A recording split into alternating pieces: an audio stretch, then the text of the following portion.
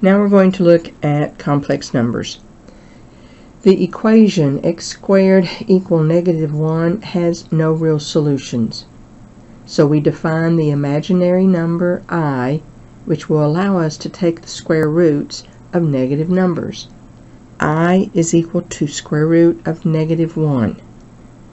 Also, if you square both sides, I squared would equal -1. Because remember, when I square both sides, or square a square root, it frees out the radicand.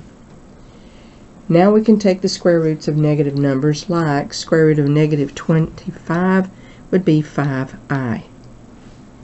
We're going to express each number in terms of I and simplify if possible. So in this one, I see a -100. So that's a square root of -1 times 100. This is I. That is 10. Now if I don't have any radicals and all I have is just a number, then normally they write it, the I, behind the value. You try B and C. I know it's going to be an I. Square root of 49 is 7, so that would be 7i. This one, 23 does not contain any perfect square factor, but it does have that. I'm going to pull the I out.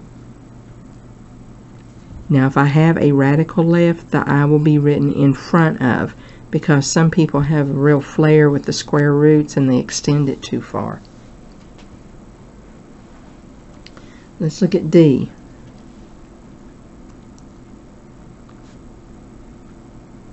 I know I have -1.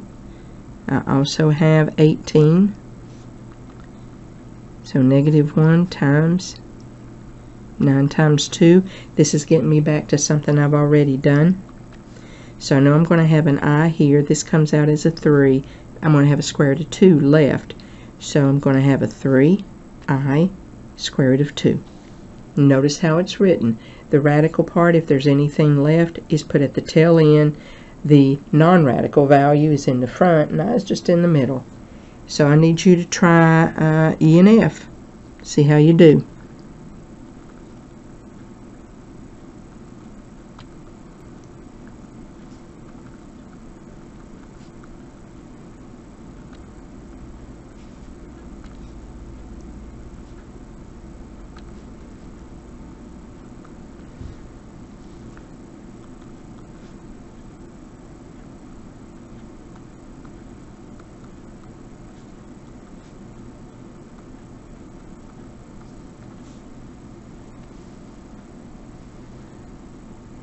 So I'm going to divide 3 into that. If I did that, that would give me 36.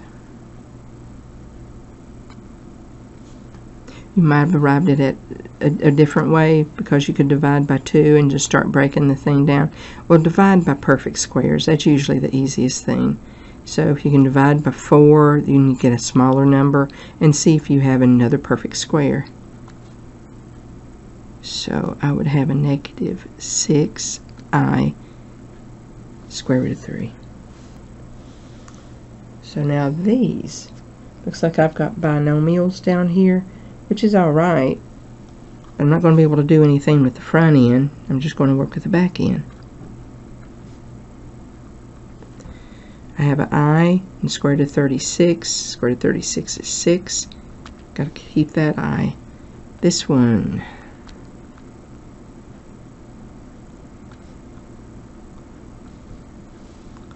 this one,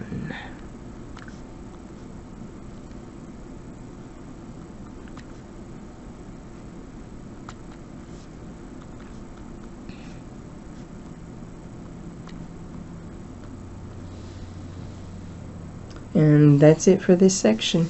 So it still has you simplifying radicals, but now if there's a negative under there and you're asked to express each number in terms of I, you just follow the directions. So read your directions carefully to see what you need to do.